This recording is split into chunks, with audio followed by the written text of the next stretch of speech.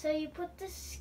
So you take a skewer and you find the darker part on the balloon, which is that part, and also make sure it goes up to this part in this part, because if it goes up this part, like really close next to the thing right there, it will deflate by itself.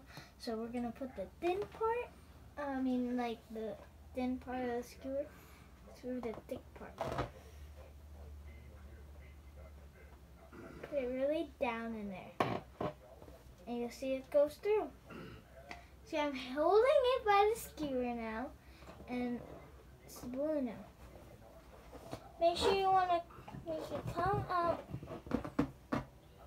of the bottom, but you want it to come out by, like right, almost inside the, inside. It's gonna deflate any second now. Yeah. It's not through yet.